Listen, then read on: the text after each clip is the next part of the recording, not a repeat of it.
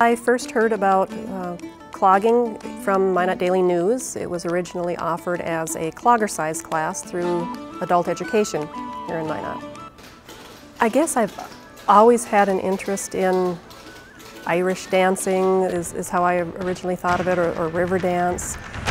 Just the expression, the sound, it really intrigued me. So I thought, here's maybe my chance. The sound in clogging is just, the best way I can describe it, I guess, is joyous.